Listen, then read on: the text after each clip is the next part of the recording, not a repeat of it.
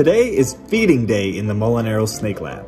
It's well known that snakes swallow their prey whole. And I often get the question, with a snake's mouth stuffed full of prey that's bigger than its head, how does it breathe? Let me explain. As this corn snake stuffs its mouth full of prey, you would think it would struggle to breathe, but it doesn't, because of the glottis.